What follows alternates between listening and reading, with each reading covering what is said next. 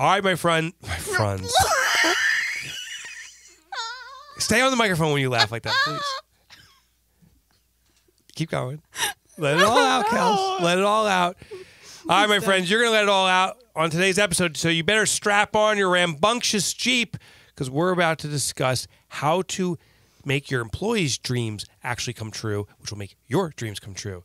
You're about to discover that and so much more on today's episode of Entrepreneurship Elevated! That's the energy, right? Good, yeah. That's all I got. That's all the mustard I have, Kelsey. Hey, guys, I'm Mike Michalowicz, the author on a mission to eradicate entrepreneurial poverty. Do you know, what is that? I can hear that on the mic. You banging around there, Kels. Was that you, Kels, or was that Jeremy? So, That's you know my version of grunting. is slamming the table. He's coughing over there. The whole studio's a mess. I'm on a mission to eradicate entrepreneurial poverty, that challenge we face as entrepreneurs in achieving our dreams. But we fix that on this show and every episode. So make sure you listen to every episode.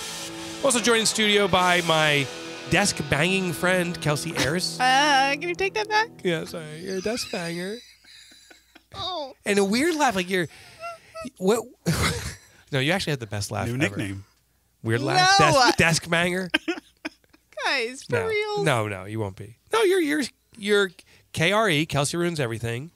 You are Sparkle. And now you're Desk Banger. On that note, hello, friend. Thank you for listening to us. And if you could, please subscribe wherever you're listening and leave us a comment. Yeah, review. Don't call her a Desk Banger, Mike. Yeah, exactly. Yeah. I'm not, guys. And joined studio also with Jake Blown. Yay. Welcome, sir. Thank you. Did you take the motorcycle up today? I did not. It was a little chilly. Yeah. Yeah. I only have a couple more weeks of riding left, and then Yeah. That's my big question. What's the temperature range where you can't ride anymore? So when it's summertime and it's 85 and 90 degrees, it feels like it's 85 and 90 degrees because you get the heat coming off the bike. You might and the road too, I guess. Yeah, you might get like a little breeze. Plus, you got your gear on, your helmet and stuff. Oh, yeah. I would probably, I think the lowest temperature I ever rode in, and it was really cold, was around 42. Oh, wow. That's Yeah. really cold. Yeah. When it gets 55, it gets... That's the magic number. Yeah. yeah.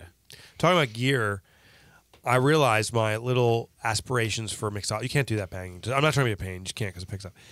As I'm aspiring to be a mixologist, but I'm not, I noticed for the last 5 years, I've already been dressed. I've been wearing the mixologist uniform. Your hipster clothes, you mean? Yeah, I don't know if it's so hipster. It's a vest. It's the rolled up sleeves. Now With I the have bracelets the necessary and bracelets, the the beard. Yeah. Right? You're I've- morphing. I'm morphing into a mixologist, but I have no mixology skills. It's like You don't have no. You have some. some, but I can only make a few drinks. I think it would be like seeing someone walk down the street with a guitar slung on his back. He's got this is an 80s reference, like this spandex on the blown out hair, like an 80s hairband, and then can't play guitar or sing. Mm-hmm. That's what I think I've become. You're like Milli Vanilli. This is true, I was at a presentation. I'm like, Milli Vanilli. That just landed, and it hurt. And it really hurt. Didn't one of the guys commit suicide from that? Oh, I don't know. Is that true? Then I feel bad. I don't know. We are going to do Dead. Dark turn. We're gonna do Dead or Alive today, and there you go. I won't know the Milli Vanilli fact. Don't look it up. Don't look it up. I may try to Google it while we're doing it. I thought. Yeah. But I'm at an event to keynote. I'm dressed like I am now, and some of these events are at like an elk lodge, like a glorified elk lodge, right? So the green room was the bar. And they also were serving coffee in there. So I'm kind of sitting there, and they said, hey, That's just, cool. if you want a little quiet, just sit near or behind the bar. I'm like, okay. So I'm taking my notes down. And one person comes up and goes, hey, Keep, I like a mimosa. And I'm like, what? They're like, Keep. First of They all, called you who Keep? calls him a Keep? I like that. People go to Elk Lodge and a mimosa. So I tried to make a mimosa. But all they had was the water was functioning. So I said, will water do? And then I spoke. Is that a lie? No, true story. You gave him water? No, that part's that Yeah. was poetic license. I was called to Keep. I said, I'm going to be speaking here, and they're like, really? How often do bartenders speak at an event? I love you call lies that you say poetic license. I want to use that. I want to use that in life. No, I wasn't lying. I was just poetic license. It's poetic license. All To right. round out the story, duh. Do we have any shout-outs, Kels? We do. This one comes from Elizabeth Scruggs. She writes, I heard you speak for the first time at our Reza convention a year ago. Where I served a mimosa.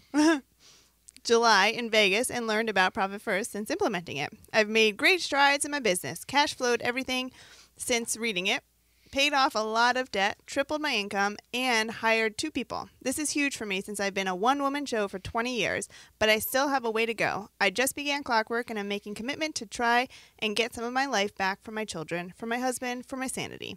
Thank you for sharing your knowledge and helping entrepreneurs eradicate poverty, financial and otherwise. Oh, you are welcome, Elizabeth. And it's that last line you shared about, well, near the end, about getting back your life and giving time to your family. That's what it's about. Yeah. Someone asked me, how do you define success? And how I define it today is simply joy. Like, that's the translation.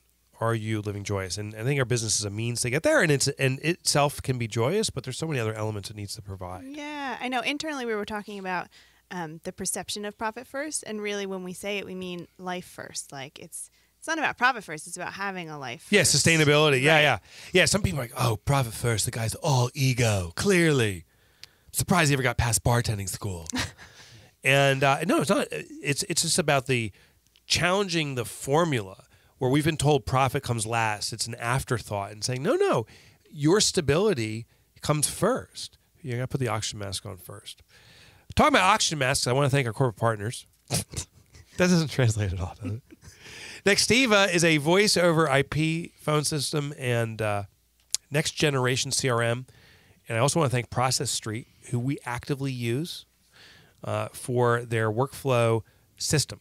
We'll give you more details on those folks in a little bit, but let's get to the event at hand. How's that? Yeah. How's that sound? Sounds great. Okay.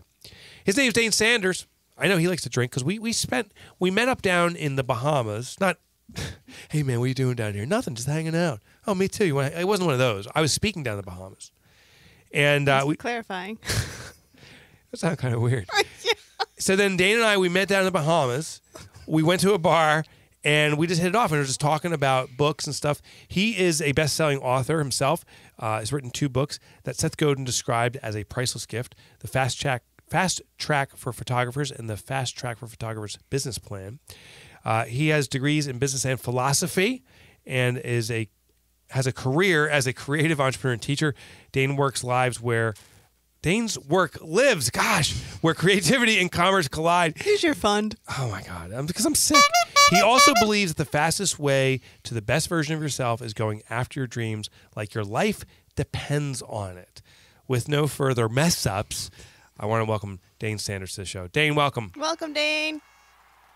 Thank you, guys. Thank you, Mike. Was that the worst intro ever? Maybe like top 10. Top 10 for sure. So I turned you on to Tequila Gimlets, I think is what we were firing back in the Bahamas. That's what you were serving up, and I was impressed. I only knew gimlets from Gimlet Media, and I'd never had a gimlet before, but you seemed well-versed. Yeah. It was not your first gimlet. No, it was not my first rodeo with a gimlet. And that turned into a confab. It's just using that word that you two would not recognize. Confab around different entrepreneurial topics. And one of the topics we were talking about is dream alignment. I thought it was fascinating. Tell me what you mean about this, of addressing entrepreneurial dreams and employee dreams and aligning them all together. Yeah, well, I think you kind of have to go back to how the economy that we're in and how we were incentivized to work. Like if I have a company and I have a bunch of people who work for me, basically the message there in our culture that we give is, if I'm the owner, my job is to get the most amount of talent for the least amount of money. And if I'm the talent, my job is to get the most amount of money for the least amount of effort. And I think that's kind of jacked. I think there's a sense in which people are, especially in this moment, this cultural moment where people are so overwhelmed, anxious, just from keeping up to FOMO to anxiety and loneliness, even in our hyper-connected world. And as a result, we're incentivizing our people to have kind of the minimal viable contribution at work. And as long as they get paid, then that's okay. And I don't want to be cynical when I say that. It's in the data. Like if you talk to Gallup, their State of the Workplace study, 67% of the American workforce right now describe themselves as disengaged. And of that, 12% describe themselves as intentionally disengaged, like actively disengaged. What was it, number 12%? 12%. And they're in this place where they're trying to save back some energy for themselves just to keep up on social and keep up on their lives and give the impression they're giving their most at work. And we don't think that's the way humans thrive. I actually think that people when they give their most at work, they actually get their most, but they're just not incentivized to do it. And the industrial age kind of thinking around ownership of a business is kind of a scarcity mindset built in, where it's like, what are my people doing? How am I tracking their hours? How can I make sure I'm getting my return on my investment? And I actually think the data bears out that if they took a slightly different approach, they'd get a lot more from their people, and their people would get a lot more from work. What happened to pride in work, though? Doesn't everyone show up with pride for what they do? Is there shame to not bring your best? Well, they're bringing their best to their lives. I think people live in a more integrated way these days, and there's a significant separation between, going to work and going home. Their home life and their work life. If you're perpetually plugged in, and the common denominator is our devices in our pockets, if that's always on, and I'm always notified, and I'm always available, there really isn't that distinction anymore. And they are trying to bring their best. They really are. They're just trying to bring their best everywhere all the time, and it's overwhelming.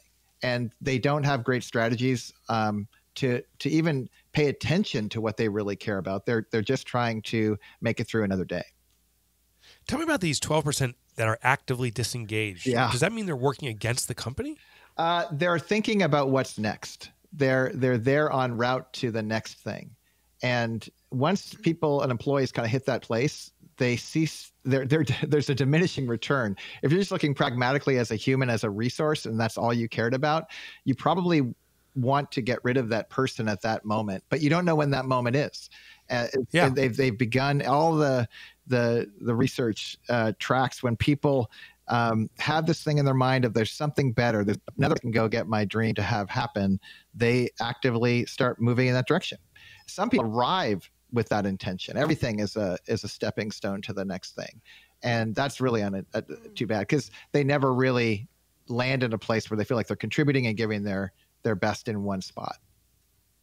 There's this here's where it comes from. There's this haunting quote, man, from Soren Kierkegaard, this old philosopher guy, who said, "Man finds the level of despair he can tolerate, and he calls it happiness."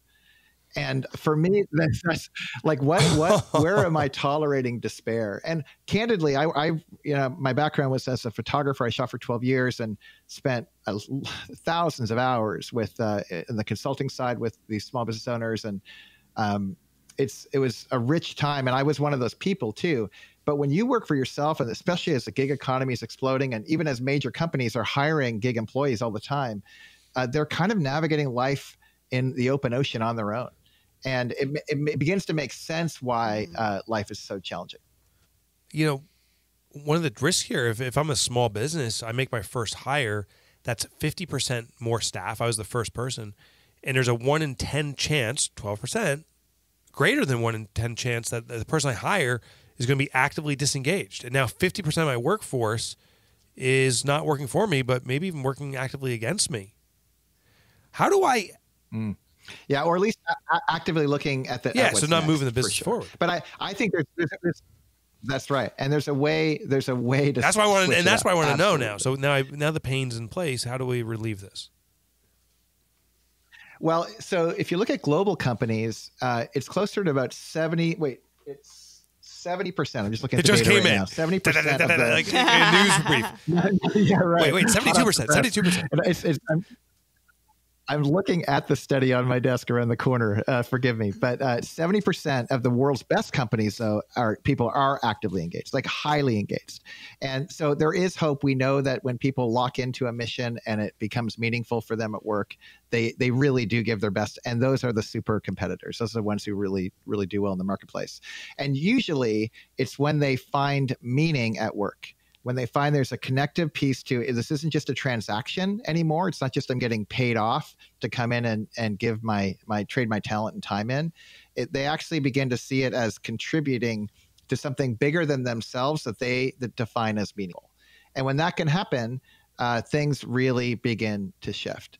I'm part of a startup right now called Tell Me Your Dreams, and it came out of a digital ad agency in Southern California It started about 2 years ago, and in the course of these 2 years, they've instilled this kind of idea of what would happen if we were going to ask our employees to give their absolute best to our mission.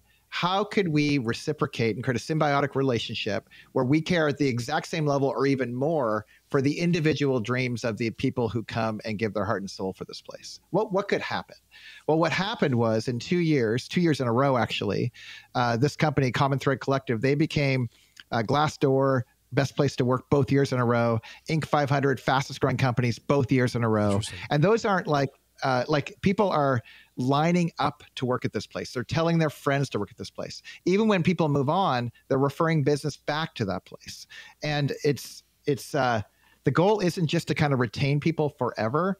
The goal is to do what they call positive turnover, where you're anticipating, like if they have a dream that's beyond the scope of what we can offer here, we actually set them up and give them an off-ramp to get there.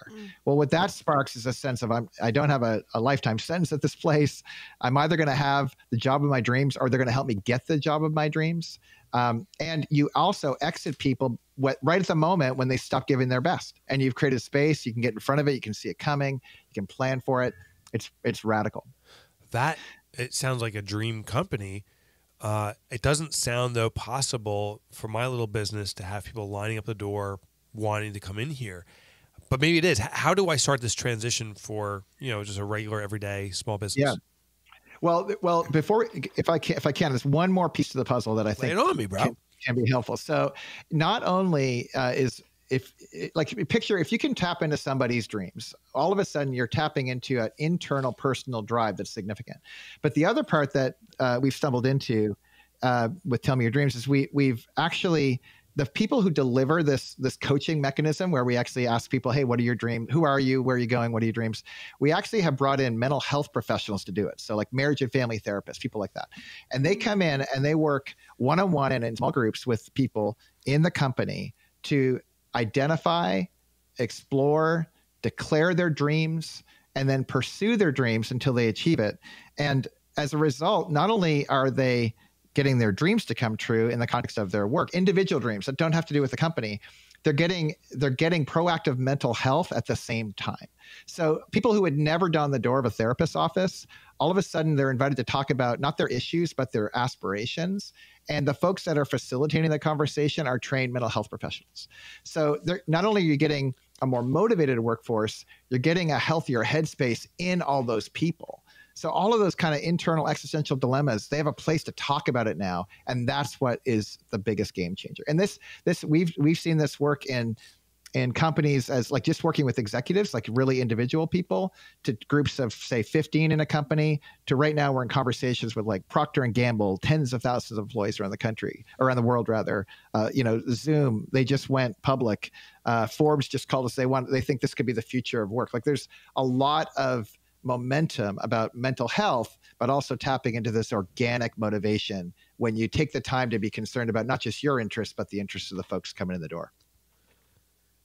I mean, this sounds super exciting. I just question if my colleague, if their dream is to, to reconnect with old family members, lost family members, how can a business influence that? Is it just an awareness that that's what they want, or is there something I can do to actually support that dream? Great question. It all comes down to how do you define a dream? So the way we define dreams is it's in two parts. The first part is it's an aspirational identity. It's who do you say you want to be? And whatever you want to frame that up as, like, people can get really vulnerable with these things. They can say something as light as like, hey, I want to be a piano player. And that's great. We've had people come through this program and come out and say things in public in front of their whole colleagues of 100 people in a room. And they'll say, I want to be known as a person in recovery from my eating disorder. Wow. Like you're like, holy smokes, this 22-year-old just said this in front of all of her team.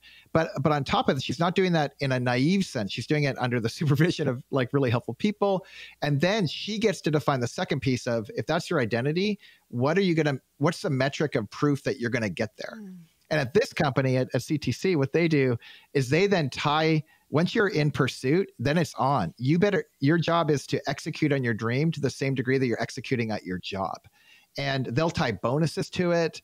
They have a dream fund where you can apply for money to support your dream. But you can imagine, why do people tell all their friends to come work here? It's because they don't just talk about dreams, they actually empower the dreams.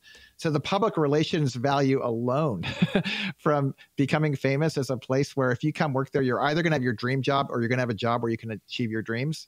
Everything shifts in terms of how they relate, where they find meaning, and how they view what it means to go to work.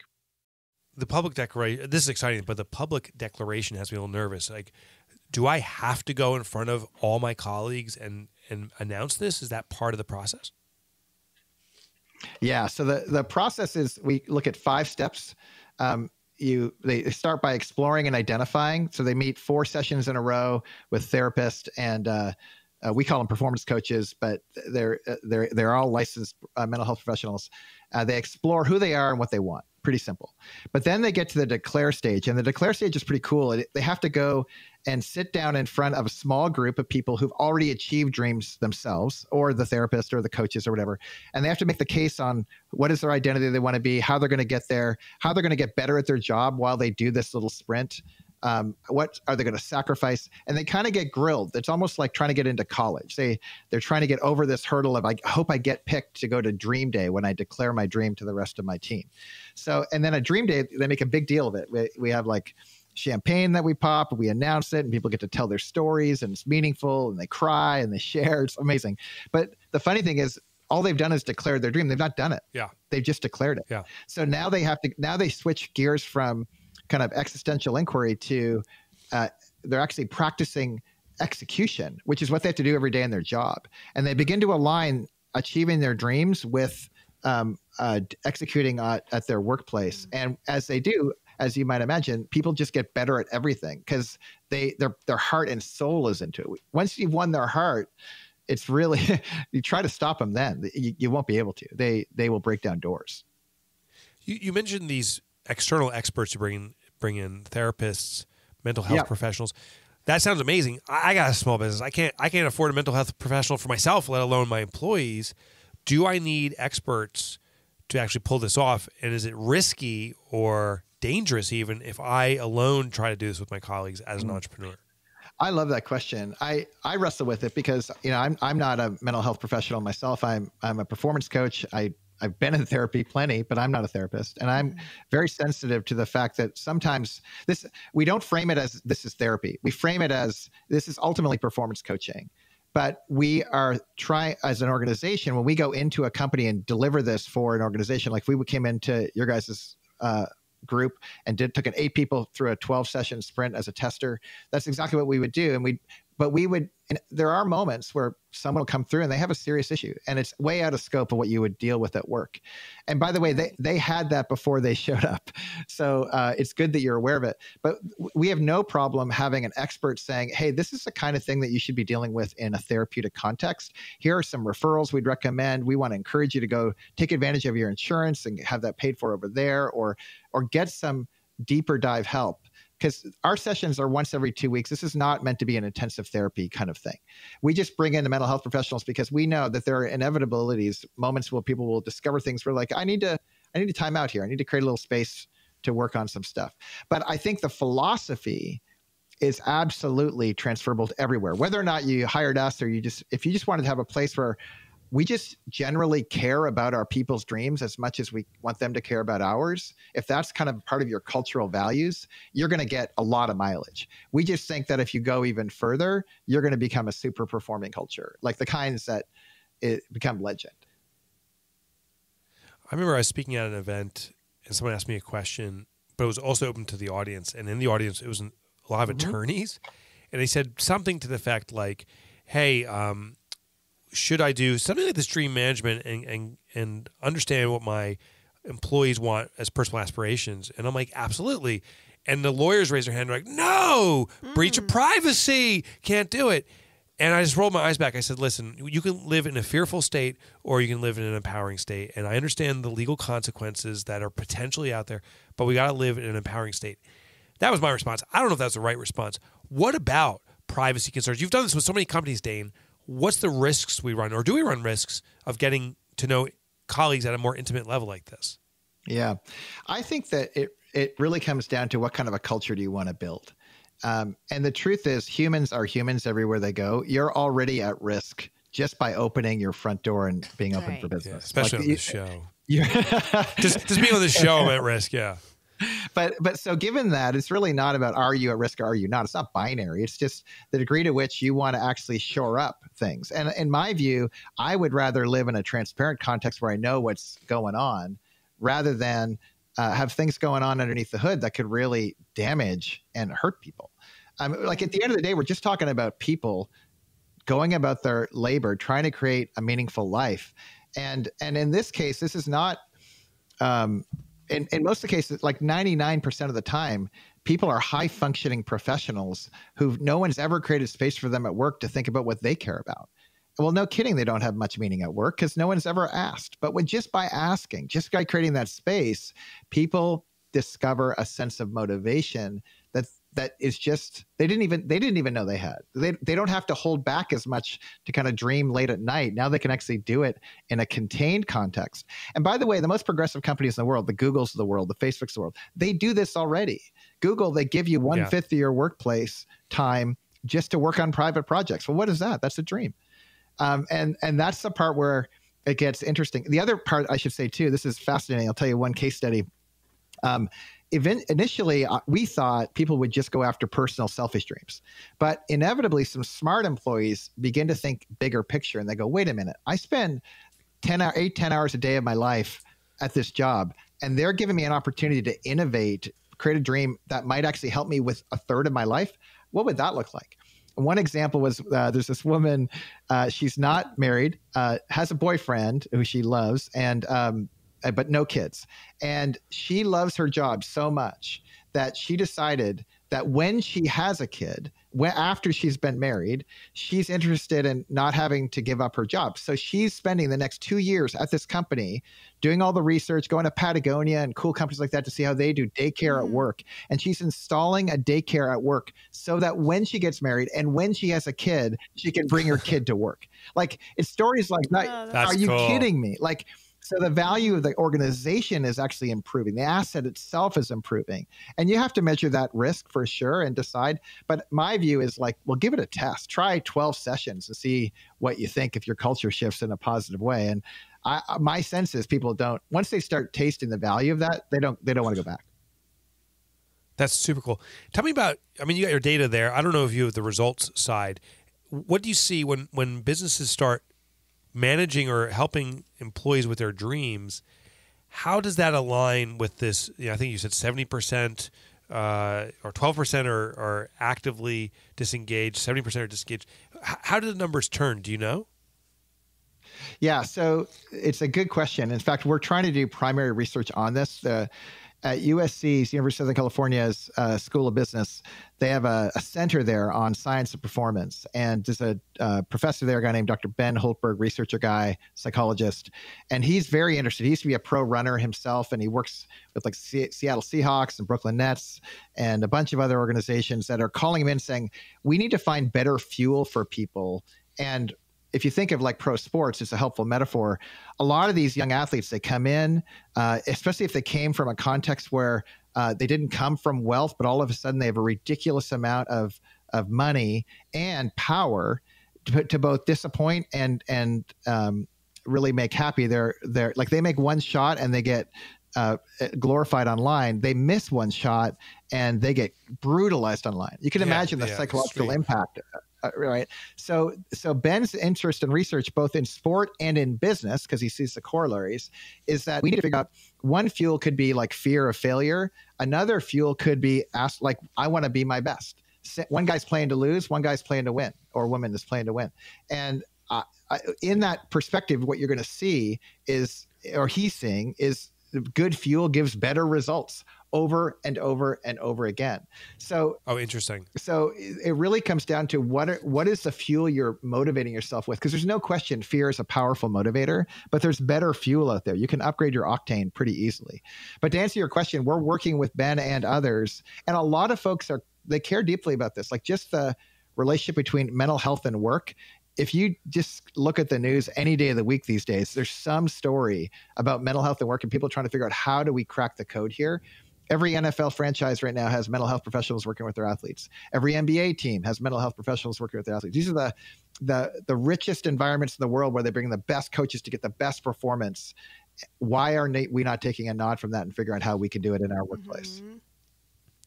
You know, this reminds me of something I just noticed recently in our town. There's one of those speeding signs that has like a radar built into it that if you go over the speed limit, and when you pass it, initially it just said slow down. It's a 35 mile per hour speed limit. The second you go 36, it starts blinking red and says slow down.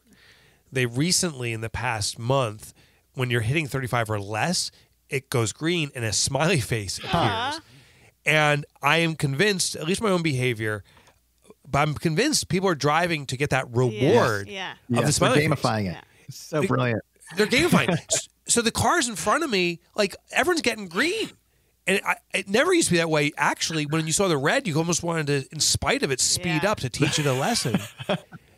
And I'm almost hearing the same thing here with employees. It's a reward, form of reinforcement through reward or through consequence. It sounds like reward's far more effective. Dane. Well, I don't want to suggest that people do amazing things. You can think of people in popular culture who you don't like, who have a disposition that you wouldn't prefer, who seem to be moving the needle in categories that you might even be bummed at that you're benefiting from. Like you want them to lose and they're not losing all the time. Why is that the case? And that's the case. Like that, I'm not saying that there isn't fuel that works.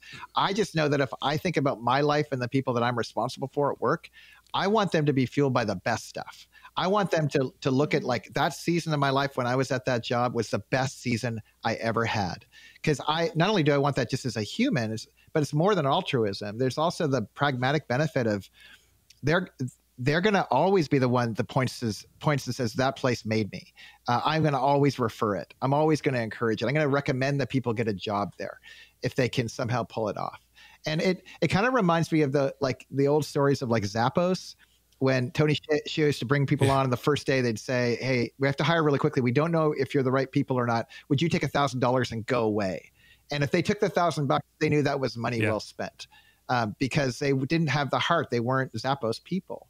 And I think this is the kind of thing where if people aren't up for achieving their dreams, are you sure you want them to be up for achieving your dream? I don't know if that's the case. So you end up discovering a whole bunch of other beneficial information about the character of your people and who they could become if only they were given a chance to do it. Dane, this is great stuff. Where can our listeners find out more about the work you're doing in this space? Yeah, so tellmeyourdreams.com, tell me your dreams plural, is a space. We're jumping all over the place on social, and we are in a startup mode. I should say we researched this for 2 years in one company and then have been methodically rolling it out to other companies since. So these are early days, and I think we're going to continue to iterate. We have plans around, we do this 12-session sprint that any organization can have us come in. It's a great way to test things out. But we actually have interest. We've had a lot of folks who've reached out and said, we'd like to actually have a kind of you mentioned dream manager, like a dream manager in our place. Would you train someone in our company who could do that? Like maybe do a sprint with them and then train someone. We'll do that. There's folks that are mental health professionals who are like, I'd like to open up my marketplace and work with higher functioning people. We'll train them to go do that. And we have plans too to create a publicly facing workshop that anyone could attend, and they would just go through the process of going like, what self-discovery, what do I want, and how can I get there? Dane Sanders, my friends, every single time, Kelsey, that I go to the Bahamas, Dane Sanders and I are drinking together. Let me just be said.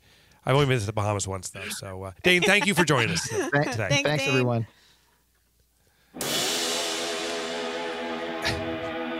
And Dane, don't drop off because we have a game we're going to play in a second. So, Kels. Yeah. We're going to talk about what we learned. We're going to do a fun game today. I want to do Dead or Alive. Is that cool for you guys? Yeah. Because it's the only one I have available right now. Yeah. But first, I want to thank our corporate partners. Do you mind rolling through them while I clear up my sinusitis or whatever I got going on here? Sure. Not on the air. I'm going to kind of... So our favorite sponsor of all time is Nextiva, a voice over IP phone system who we adore. They have wonderful technology like True Voice, and it comes in this brand new color called black, which is amazing. They're coming out with spelled BLACK. Amazing. They're coming out with an awesome CRM system. Even the old one I've heard great things about. So the new one can only be that much more amazing, right? Yeah. Yeah, so there's CRM, the new CRM called Next OS. It uses artificial intelligence to diagnose the people that you're having a dialogue with on their online kind of activity. And if someone on the phone is like, oh, I love you working with your business, but online they're saying, you know what, not having a great experience, it'll actually flag them so you know. And it even does, because it's connected to the phone, it can do, I think it's called voice heuristics. I'm not sure if that's the word, but it listens to the tonality of your customer to tell you if they're telling you the truth or not about what their sentiment is. Oh, it's a little bit freaking crazy. I know it's creepy, but it's creepy awesome. And I almost feel like it's the wrong thing to put out there, because if it's wrong and you're basing something on that. It's like your mom. She's like, I really love you. Says, Mom's lying. Yeah. Mom hates you. The customer gets the liar. Yeah, it says it on the phone. Yeah. Liar. Yeah. And we also now have Process Street. Oh, wow. Which I personally super like. They have a workflow system, task manager. So you can integrate different technology, and it helps you keep all of your tasks in order and work cohesively with, let's say, a virtual employee or a virtual bookkeeper in our case. And just a great way to streamline all of your processes. Yeah, you can get a 20% discount with them right now. Go to MikeMichalowicz.com/Process Street. So that'll be 3 S's in the middle, Process Street. Correcto. Go there, get 20% off, and Nextiva.com is visible, or accessible, I should say, at Nextiva.com. Okay. Dane, do we still have you? Yes, sir. All right, so here's the game. These are going to be 4 entrepreneurs. Oh, do I have 4? Yes, I do. 4 entrepreneurs. I'll tell you who they are. I'll even tell you the business they own or owned, because one of these people sadly has passed away. The question is, who passed away? So I'm going to read off all 4, and this is a challenge, Dane, for you. You're going to vote, Kelsey, for you, and Jake Blown. You're going to all vote on who the deceased person is. Okay. You guys ready? We're going to start with an easy one. All right, start with an easy one. Martha Stewart. Martha Stewart is an American retail businesswoman. You know that. She's a writer, television personality. She's done so much. Is she dead or alive? Next person is Reed Hastings. You may not recognize the name, but you definitely know the co-founder of Netflix. Reed Hastings is an American entrepreneur and philanthropist, or was, and co-founder and chairman of Netflix at a certain point. Dead or alive? Next person is Wally Amos. Amos, that's like it. Wally, Famous Amos? Yes. Huh. Wally Amos was the inventor. Ooh, I said was the inventor of Famous Amos cookies. You remember those commercials? Well, is he dead or alive? And then there's one more. Douglas Tompkins. You may not know that name, but you definitely know North Face. He was the legendary inventor, or is the legendary inventor, of North Face. Dead or alive? So here's the 4 people. Martha Stewart, dead or alive. Reed Hastings of Netflix, dead or alive. Wally Amos, Famous Amos, or Douglas Tompkins. Who's the one that's dead? Dane, we're going to start off with you because you like to talk about Do I? I don't know. Well, Roll with it, I it's got to be one of the last 2. I got to believe that. So I'm going to go with, did Douglas fall off a mountain, or did Wally eat too many cookies? I'm going to go with Wally. I'm going to go with that's Wally morbid. Amos. That's funny. I'm going to go with Wally. Wally Amos. Okay, we got 1 vote for Wally. Okay, you're up, Kelsey. Okay, I'm going to, just for the purpose of differentiation, I'm going to say Douglas Tompkins of North Face. Interesting choice. Yeah, well, I liked, because You think Reed the Hastings fella from Segway who fell off that cliff, I feel like it's a similar situation that could have happened. Oh, yeah. I shouldn't laugh. That's really awful. Yeah, it was weird. The owner of Segway, different than the inventor, was using a Segway and fell off a cliff and literally died that way. On a Segway, right? On a But Segway. it was He like died. the cross-country Segway. It's even worse. Yeah, well, that was a horrible dead or alive. All right, Jeremy, your guess. Who's the dead person? Martha Stewart. Come on, dude. Seriously? No. I would go with the Famous Amos. I saw him. He was on TV a few years ago, but Yeah, I feel like that's the logical one. yeah. Yeah. So 2 of you are wrong. 1 of you is right. Martha Stewart is, she's 78 years old, alive and well, served time in jail. She's built publishing companies. She's done it all. She's gotten the full spectrum from convict to extraordinary entrepreneur. Reed Hastings. He's only 59 years old, the founder of Reed Hastings. I thought you were saying Rita. That's funny. Oh, would that change your opinion? No. Because men live a shorter lifespan. Okay. Wally Amos. is alive. Wally Amos is today 83 years old. He was born in 1936 in Tallahassee, Florida. He is the famous TV personality and chief cookie chef at Famous Amos Cookies. He also started a company called Cook. What? I'm actually glad he's alive. Like, is this a game that we're hoping they're going to be dead? Because No. I wish was dead. Yeah. Damn it, he's alive. Yeah. He made Famous Amos. He also made Cookie Kahuna and Aunt Della's cookies. He really was a cookie. Yeah. And honestly, I've had some Famous Amos cookies, but I didn't think they were that good, if I recall.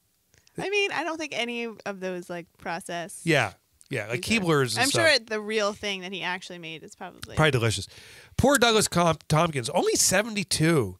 He was the entrepreneur behind the legendary North Face and another company called Esprit Clothing Brands. Oh, wow. He passed away a few years back, so sorry to hear that.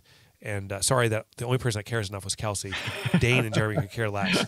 So thank you for doing that, guys. All right, Kelsey, it's time for us to get out of here, I think, Wait, right? Are we going to talk about our takeaway? Oh. No, yes, let's do that. Give me your take. I can't believe I skipped that. Give me your takeaway. This is our favorite part of the show. I know. Give it to me. Quickly. I love this so much.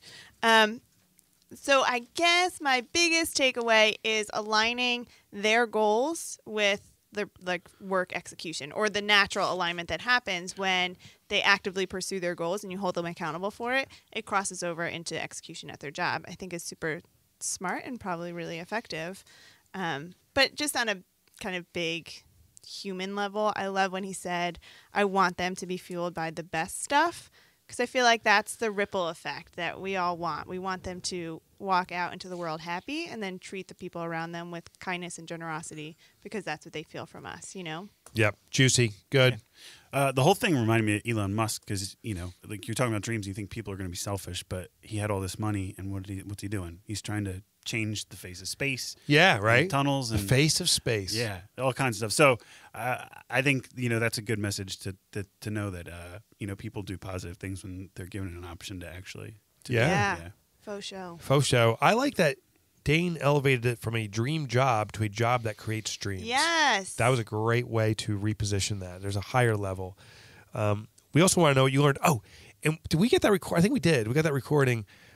Dane, you don't know this, but one thing we do occasionally is we will send in like a secret shopper equivalent. And I know your firm goes out and actively works with people pursuing their dreams. And we actually have one of the guests that was at the event, an employee, secretly record it. I forgot to tell you that. So here's a recording. This was Dane. This is you yourself. Your client said, your customer said, I have a dream, but I don't know how to do it. And here's your response. Do it! Just do it! So just so you know, we caught that on tape. Okay. All right, let's get out of here. Kels, take us out. Please don't forget to subscribe and comment and review wherever you're listening to us. Great. And one more thing, go to MikeMichalowicz.com. That's our website. We have free tools and resources for you. That's MikeMichalowicz.com. Click on the Get the Tools option. We'll hook you up with free copies of, or free resources I have, free chapters from my books. I just write for the Wall Street Journal. You'll get all that stuff for free. But you got to do it now. Go to MikeMichalowicz.com and click on Get the Tools. All right, guys, we're out of here. Hope you enjoyed the episode. See you later. Bye.